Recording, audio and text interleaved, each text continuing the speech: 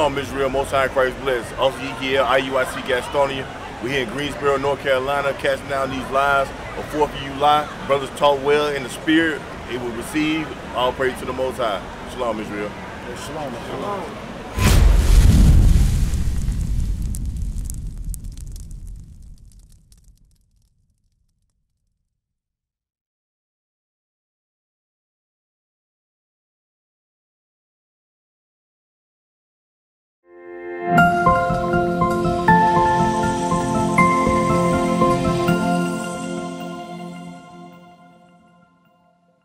Do you know anything about the Bible, Mr. Martin?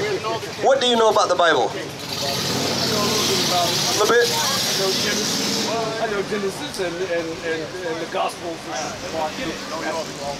Okay. I'm familiar with those. You familiar with Moses? A little bit. So Moses did what? What was his prominent campaign when he did? He got the 10 Commandments down from God and brought them down. Right. But after delivering the children of Israel from slavery, he received the commandments, right?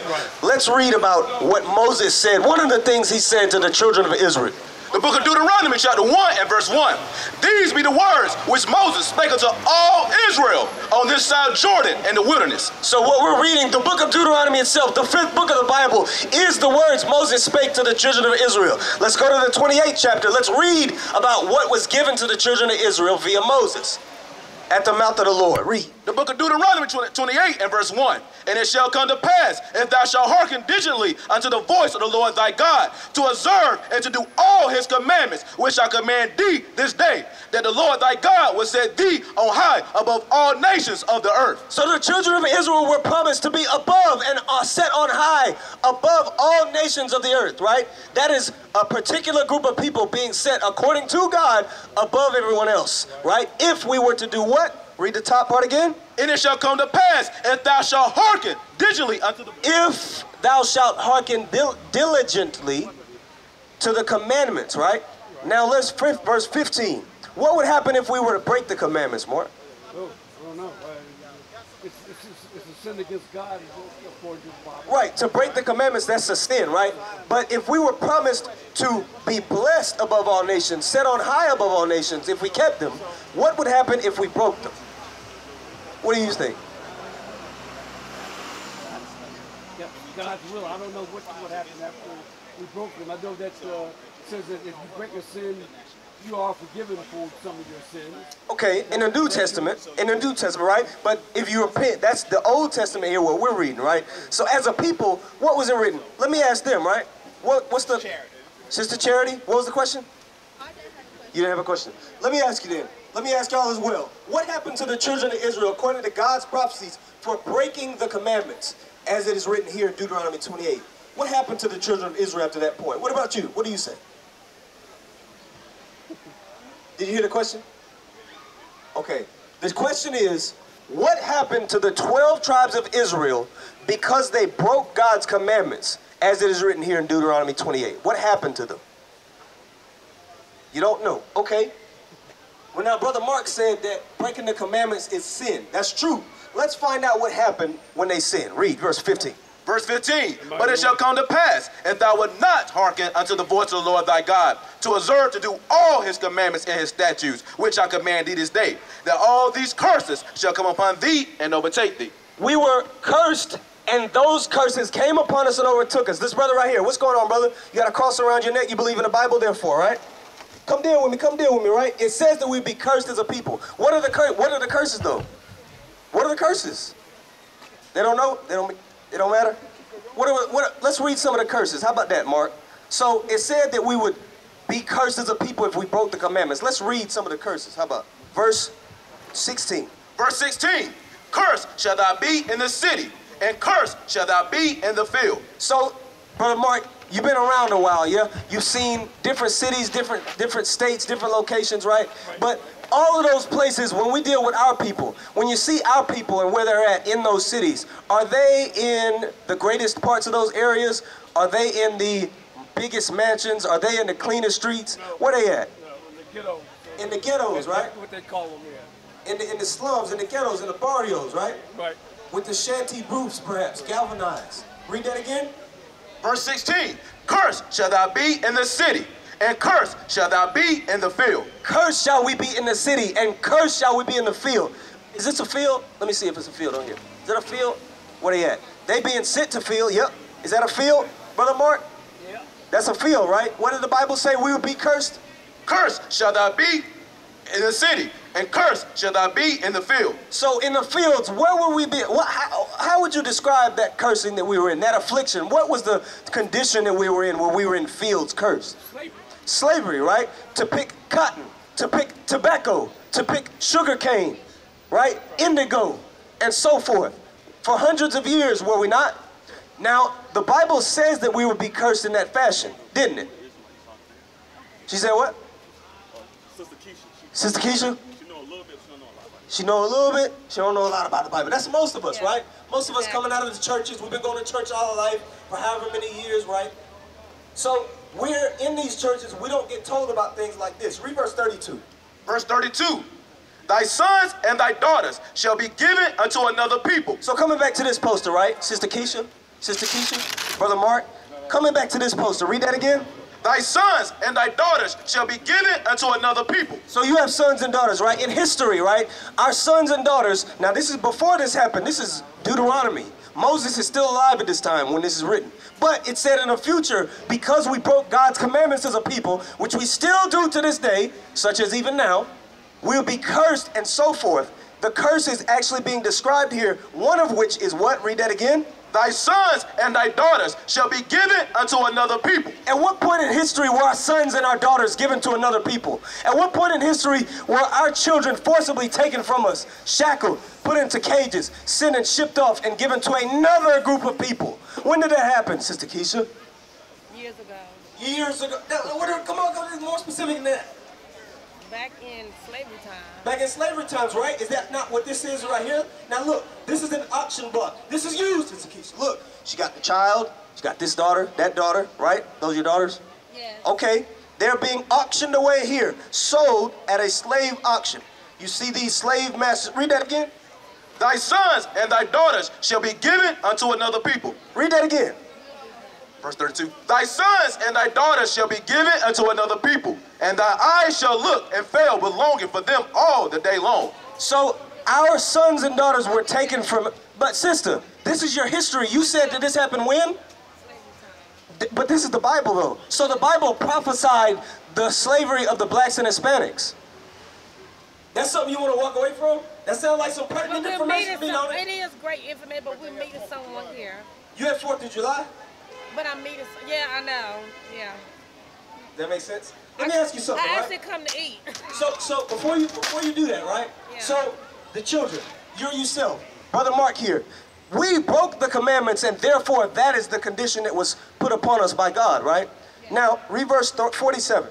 Verse 47, because thou servest not the Lord thy God with joyfulness and with gladness of heart, for the abundance of all things. We were promised to get all things in abundance, a land of milk and honey, even we were given. We were promised to be put above all nations on high, with authority to rule the earth as we should be, right? But because we broke the commandments, verse 48, therefore shalt thou serve thy enemies, which the Lord shall send against thee, in hunger and in thirst, and in nakedness, and the want of all things. So in 1776, July 4th, we were still in the midst of serving, even as we are today, our enemies for food, clothing, water, shelter, and all things. Right. Here in the Bible, we see that God prophesied and warned us, if you break my commandments, I will send the people against you who you will be set in servitude to for all the things that you wish for. And even in 1776, we continued to do so as they were busting fireworks from their independence from the British. We celebrate it today, but does that make sense? So, but why did God do that to us, though? To warn us. Huh? To warn us. No, but what did we receive the punishment because we did? What did we do to receive the punishment? Verse 15. Verse 15, but it shall come to pass, if thou would not hearken. Listen to it. You need to know it, because look, if we received this because God got mad at us, wouldn't it make sense to figure out how we should get out of that? That don't sound like something you should walk away from, does it, Brother Mark? Give me a synopsis of what you guys are all about. This, in 1 Kings. give me a synopsis of what you guys are all about. Why should I believe in what you guys are preaching? Okay, That's give me all. 1 Kings 8. Excuse me. This is let me give you a synopsis, right? Yeah. 1 Kings 8. Something quick. The book of 1 Kings, chapter 8, and verse 46. If they sin against thee, If the Israelites sin against you, God, for there is no man that sinneth not, and if thou be angry with them, and deliver them to the enemy, so that they carry them away captive unto the land of the enemy. were our people carried to the land of our enemies because God got mad at us? We read that, right? And we saw that in history. Right. Read. Far or near. Verse 47. Yet, if they shall bethink themselves Yet, if those children of Israel remember who they are, in the land whither they were carried captive, in the land that they were carried captive to, Brother Mark, and repent, right? That man that's on that crucifix, right? The brother got a cross around his neck. That's what we deal with. We're dealing with the Bible, right? However, we're dealing with the correct understanding of it. God is writing to his people that were taken into captivity to their enemies, in the land of their enemies. Therefore, he said, there, if you repent there and remember who you are as a people, not calling themselves by the name of the captivity, African American. God didn't say, I'm going to send the African. He said the children of Israel, right? So this is the synopsis. Read. and make supplication unto thee in the land of them that carried them captives, saying, we have sinned. So we have to acknowledge our sins. Okay. We have to acknowledge our sins, right? Read. And have done perversely. We have committed wickedness. And so return unto thee with all their heart and with all their soul in the land of their enemies, which led them away captive, and pray unto thee toward their land, which thou gavest unto thy fathers, the city which thou hast chosen, and the house which I have built for thy name. So we are the children of Israel. Therefore what? We have to remember that we are the children of Israel. Okay. That's why we're here. That's why we read Deuteronomy. Okay. Then what? We have to get the commandments into our system to do them. Okay. The system, we didn't even get to the commandments yet. I was about to address some things. For instance, what is today? Today, to this place, is the day of independence of the people who hold the tight fist around it, right? Not the captives of it, but the people who are over it, who have authority over this land. They celebrated independence to Britain, right? When they incepted that idea, where were we? Where were we? We were in slavery. We were being indoctrinated by white folks at the time. Is that your answer to your question? Where were we? Yes, because in 1776, we were picking cotton. Right. We were picking indigo. We were being whipped. We were hung on trees. Up until the 1900s. Even today, where you had Brother Rashid Carter, who was decapitated. Bring it out. Rashid, right? Decapitated, spine torn out of his body, hunted, caught on hunting cameras that are used for game, right?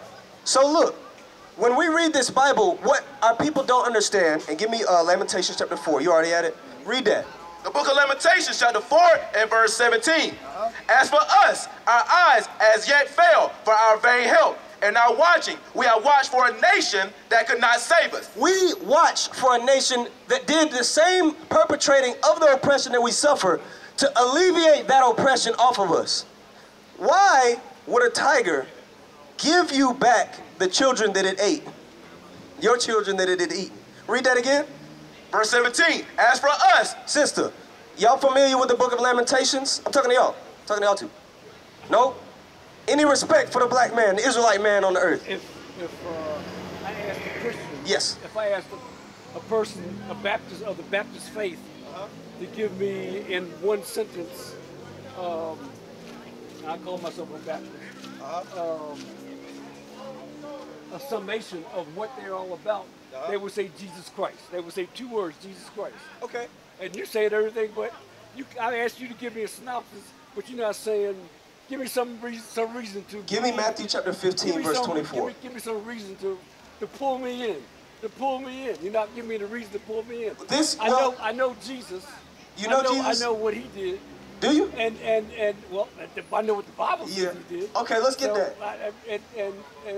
So a Baptist would say Jesus Christ, and if you know what he did, That's why I'm a Baptist. That's why I'm a Christian. Let's talk about what Jesus did then.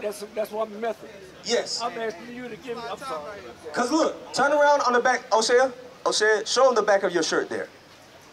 What does that say? Revelation chapter 14, verse 12. Here are the patience of the saints. Here are they that keep the commandments of God and the faith of Jesus. What is a nation? Nation is family. Nation is community. Nation is men leading by example. Nation is women's support. Nation is children with role models.